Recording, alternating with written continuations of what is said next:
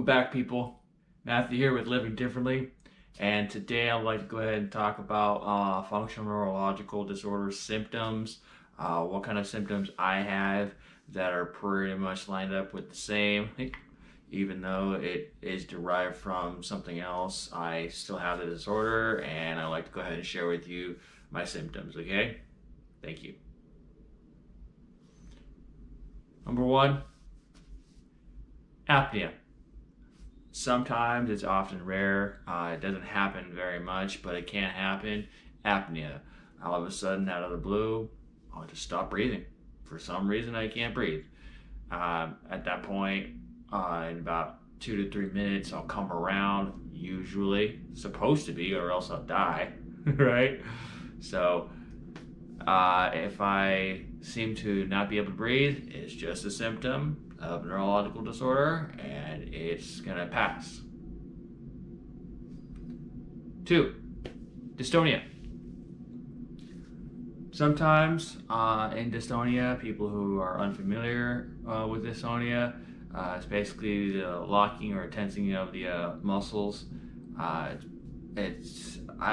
can't really describe it so much of a definition in medical terms. All I can just tell you is that when it occurs, it often occurs, this is a typical one, where all of a sudden that brain activity and the electricity goes into this nerve right here in this muscle, and it freezes up, and it stays like that.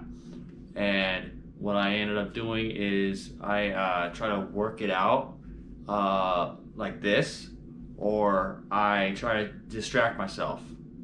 And when I distract myself, sometime or another, my brain will start to, work out the electricity elsewhere, doing other things, so it'll start to relieve the nerve and relieve the muscles. 3, tremors. It's basically shaking very fast, very minimal, like so. Tremors don't really happen often, but they can. They have happened maybe every couple days, every other day or something like that. And it's very slight, it's very small. It's pretty much a symptom of inactive, abnormal brain activity, and it manifests into that. It goes pretty short and quick. It's nothing really alarming when it happens. It just goes and comes and leaves. So that's it. 4, loss of speech. I have loss of speech. It happens pretty much every day at some point, or if it doesn't happen that day, then I'm glad. What ends up happening is, for some reason, my brain activity, I get excited or something like that. That pretty much excites to the point where my activity is able to compute. It's kind of similar to stuttering, but loss of speech, I can try to talk, and I'll end up coming out with like slurred speech, or like beep, beep, beep. So I pretty much don't fight it. I just let it go. It is what it is. It's a part of the condition. There you go. What I do about that is, when I actually have loss of speech, I just don't talk. I just don't talk. That's pretty much how it works. Just don't talk. Let the brain activity work itself out. If you fight it, it's going to make things worse. Just let go. Let him, let you. Do what you can, when you can. It's all good. It'll come back. 6, paralysis. For obvious reasons, paralysis is one of them. It's not only that I do have peripheral neuropathy or nerve damage that's coming off the cord, my branches, my twigs, my wires, not the actual cable. That right there, when the electricity can or could pass through, there's not enough electricity to actually contract my muscle group. So there is one of the reasons why I can't walk, but also my brain activity here. paralysis can actually happen due to brain damage. How that occurs and why that occurs on a simple practical scale, it's that basically a file or many files inside of the brain, the brain isn't unable to actually access that with the electrical activity, and the electrical activity isn't able to actually be sent from the brain down the cord to the nerves to contract. So it's everything. It's brain, stem, electrical nerves or wires all the way down, and then it has to come back up. It has to be a complete circuit. Our nerves, our bodies are no different with electricity. It's a DC circuit, so that basically means it has to flow back up. So with that said, my brain is unable to actually send down my cord to the legs to coordinate and move, so I have both. 6. Tics. I have tics, obviously.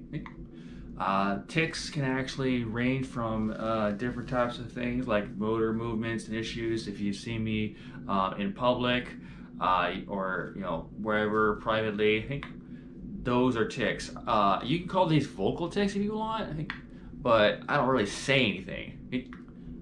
In the past, without the earplugs, I have said weird stuff, but they're nothing comprehensible. They're not words. They're just blah.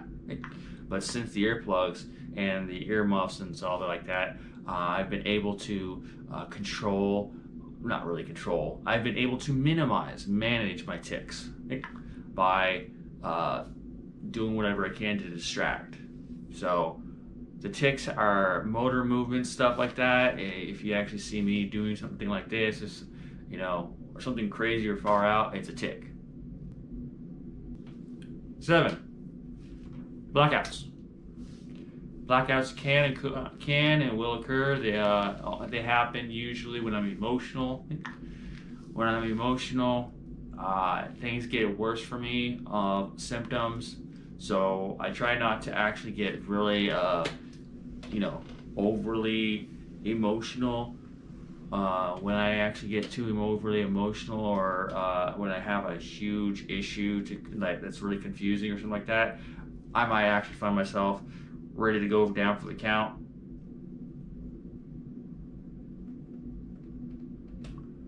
That's a blackout. And you can call it a blackout with loss of consciousness or awareness, but usually you'd probably know it as people just do whatever they can or do whatever they do and they don't remember it. Me, that's a blackout. And you'll see it on functional neurological disorder symptoms, and that's what it is. What happens when that happens is I can't control it.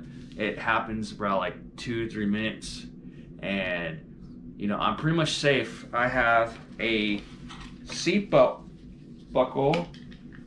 I typically, not all the time, but I'm safe. Look at that. I'm safe. I'm safe, dude. I'm safe. I got it. Backrest. Forward. Like, where am I gonna go? where am I gonna go? I'm going anywhere. So I'm pretty much safe. If I actually do black out in front of you and in public, pretty much all you have to do really is just keep me upright. Just put my shoulder up. Don't try to wake me up. Don't try to do anything. Most oftentimes you won't have a cold ice pack, because that'll actually shock the brain, and that'll actually really have those impulses going up and down. It might actually work, getting me to kind of go, normal. Wake up, guy. So it's like, whoa, that happens. If it doesn't and you're in public, just let it be, dude. Just just post up. Just make sure, don't do anything. If you don't feel comfortable doing anything, then don't do anything.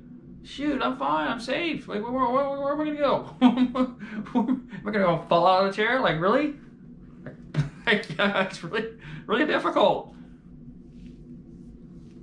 Well, that's what's going on, guys. I do have managing techniques to manage my symptoms, but that's actually for a separate video. Thank you if you actually like what you hear, if you understand If you have a loved one who actually has neurological symptoms that is new to this, please share this with them about what I go through, how I manage things like that. We go ahead and post more things in in the future about these types of symptoms and how I go about doing things occupationally, physically, and all that stuff. So still stick around. I'm going to go ahead and give you guys some more wonderful videos. Hey! Along with that, please hit the subscribe button, like button, everything counts. It's just the same like a business or anything else like that. The more you subscribe, the more you tell your friends, the more you actually, you get excited about all these kinds of things. Hey, the more things grow, the more I'll actually be able to give you more content, to give you more things, because I love you guys, man. I love life, and I love being excited for doing things. I like doing things occupationally, work on cars, bare knuckle it, bang my knuckles. So yeah, please hit the subscribe button and like and tell your friends about me. Have a good one, okay?